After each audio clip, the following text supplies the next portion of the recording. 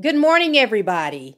Happy Saturday morning to you guys. Listen, what's cooking? What's cooking? What's for breakfast today? We have all had a very long and hard week. This coronavirus is something else. Whew, you know, most of us are working from home and some of us are doing dual duty. We're working from home and then we're going into the office, which is what I do once per week. However, I just wanted to wind down today. I wanted to be able to sit down and enjoy a good breakfast without having to rush and just collect my thoughts for the week. So much has been going on, and it's so much that I believe God is trying to say and speak to us. And I just wanted to be able to be in a place where I can hear him today. So this is my little cozy reading nook, which is right inside of my kitchen. And this is where I come to do my wind down. So today I'm going to call it a wind down Saturday. I'm going to wind down on a Saturday. So I just want to share with you what I prepared for my breakfast on this morning. And I just wanted some real food today. So I cooked me some grits with some cheese. I love grits and cheese. I just love it. Oh my God, it's so good.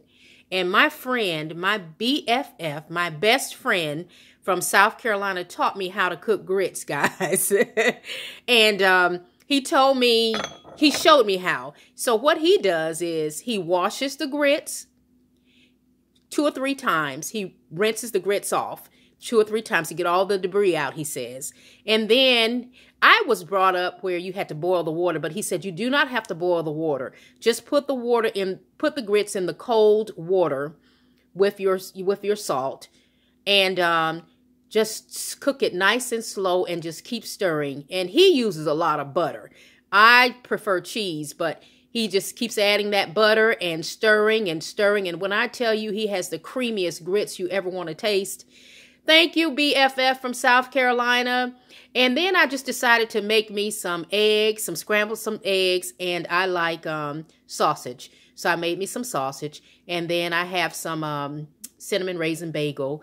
And today I am drinking my Tea Forte, which I'm not sponsored by them yet, but today I'm using Chocolate Rose.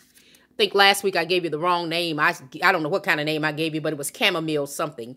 But I used some word, I don't know. But today it is actually Chocolate Rose. So I'm going to have my hot tea. Look at that. Look at that steam. Woo-wee. And I'm going to pour me up some tea. And I am going to wind down, guys. I'm just going to wind down. I need it. I know you guys need it too. But I'm going to wind down today and get my thoughts together. But I just wanted to show you how I do breakfast in my household. And this is breakfast for one. It is breakfast for one. And that's okay. So what I'm going to do is I got,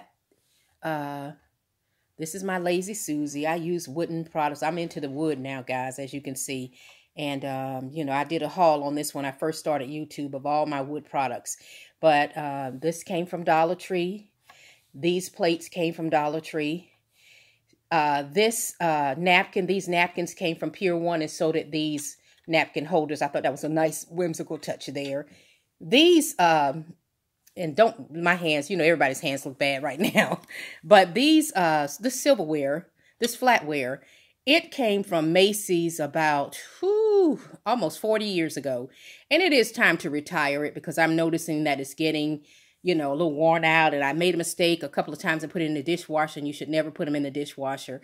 But, so you can mix high end with low end. So these came from Pier 1. These came from the Dollar Tree. The wooden pieces, all of my wooden pieces, I think came from the Home Store or Home Goods. I think I mixed and matched them. The goblet came from the Dollar Tree. And so I just want you to see my setup of how it's going down here in my hood. And I'm going to enjoy this breakfast. And I hope you guys are going to have a blessed and marvelous and wonderful day. Be blessed. This is Velvet with Empowering Moments. Have a great day.